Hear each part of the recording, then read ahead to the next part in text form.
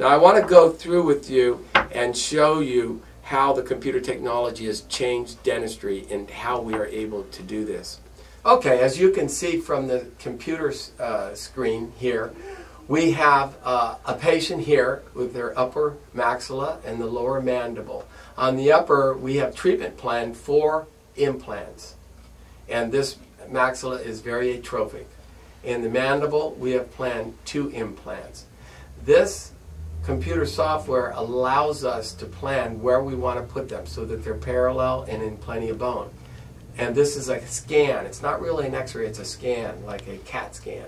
And you can see how when you move this, you can see all the different levels or slices of bone.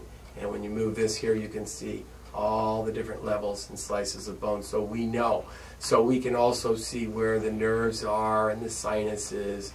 And we can see these anatomical structures. So once we get this scan in the computer, and we can treatment plan this out. So I'm still talking about the same person that we were looking at the computer screen.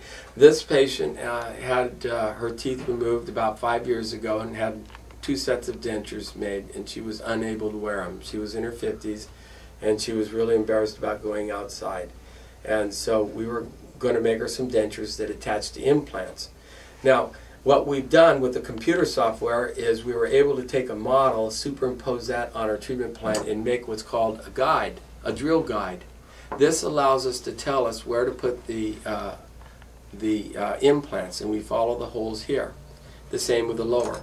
This fits in the mouth, and then it shows us the drill guides, and then we know where to drill, and then we take the drill, and we know if it's 21 or 26 millimeter, we stop, it goes all the way in, and then we get the implants in the exact position where they need to be placed, in the best bone and the right angle.